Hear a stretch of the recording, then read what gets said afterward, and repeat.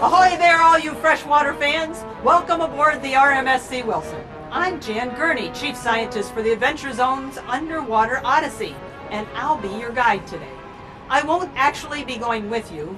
I wish I could, because there's nothing I like better than riding around in an expensive tin can under 100 feet of ice-cold water.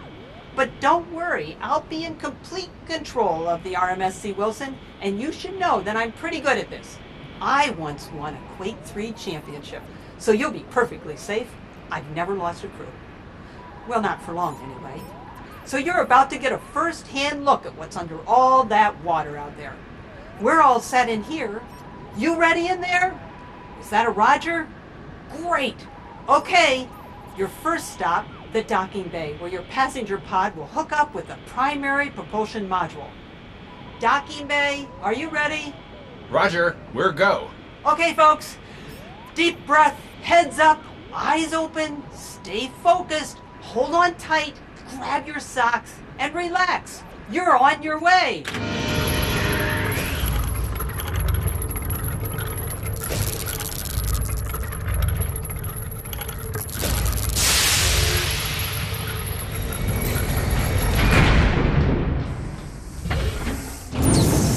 Ontario is one of the 5 Great Lakes. They stretch 1,600 miles, creating a natural border between Canada and the United States.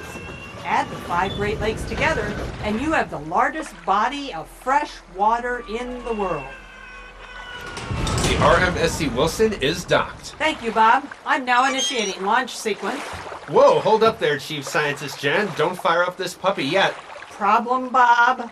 Oh, there are no problems, Jan. Just challenges and opportunities. Unless you consider a massively destabilized gyro that could send the whole kit and caboodle on a nosedive into the bottom muck a problem. Sorry for the delay, folks. By the way, we're talking to Master Technician Bob Barstow, and he's in charge of... How you doing, folks? I'm just going to look under the hood here. Jan, you don't happen to have a 3/8 Phillips head on you, do you? How about anybody on board there? You got a 3/8? Whoa! Jan, did you do that? Tell me you didn't do that! Folks, I think we've jumped ahead to the launch sequence. So I guess, Prepare for immediate launch! prepare for immediate launch. Hate this part. Hate this part. Hate this part. Bob, I'd like you to assure the passengers that you're okay Oh yeah, I'm having a great time. and everything is fine with the descent vehicle. Everything is just peachy. I can get the door sealed on your stupid door. Man, that water is cold. The bubbles feel okay though. Ladies, gentlemen, children of all ages, welcome to Lake Ontario. Directly ahead, one of the hundreds of shipwrecks that dot the bottom of the lake.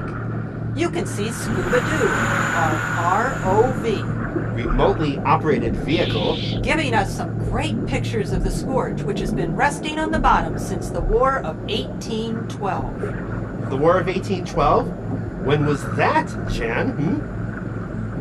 There are quite a few wooden warships down here. Whoa, check out those cannons.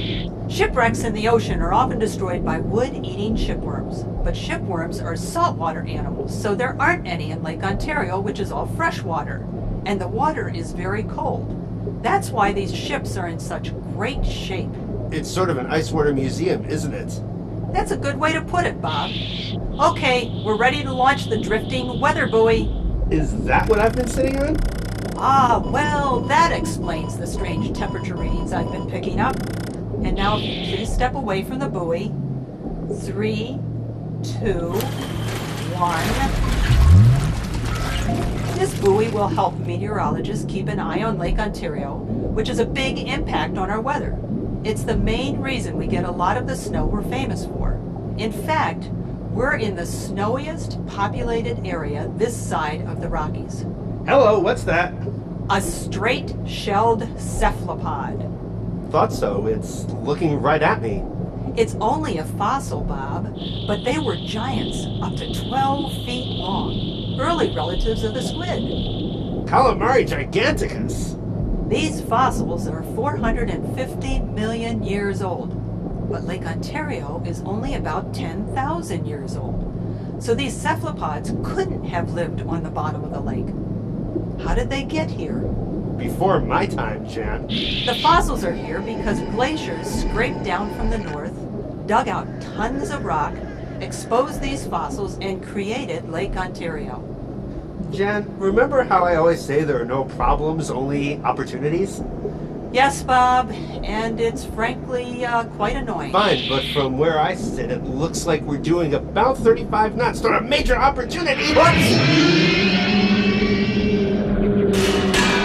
okay? Bob? Oh yeah, we're fine. Going straight up is fine.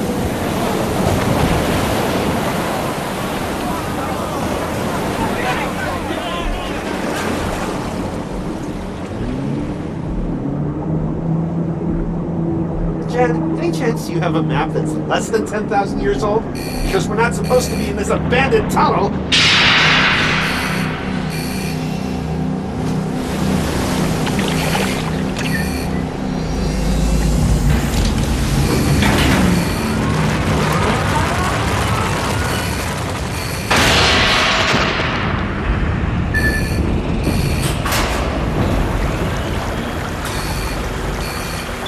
Well, this trip has taught us a little bit about archaeology, geology, and how Lake Ontario affects our weather.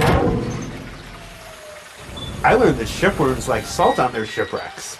You can see how important Lake Ontario has been for everyone who's lived here for the last 10,000 years, including us.